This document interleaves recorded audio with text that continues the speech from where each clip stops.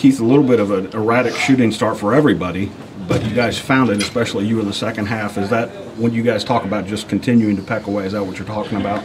Well, the shots we were getting in the first half, we knew we could make. So we just said we have to keep on doing the same thing, just trust that they're going to go in. And we did exactly that and made them in the second half. How much does the Georgia comeback kind of contribute here tonight when you give up a lead, but you kind of dig deep and find something?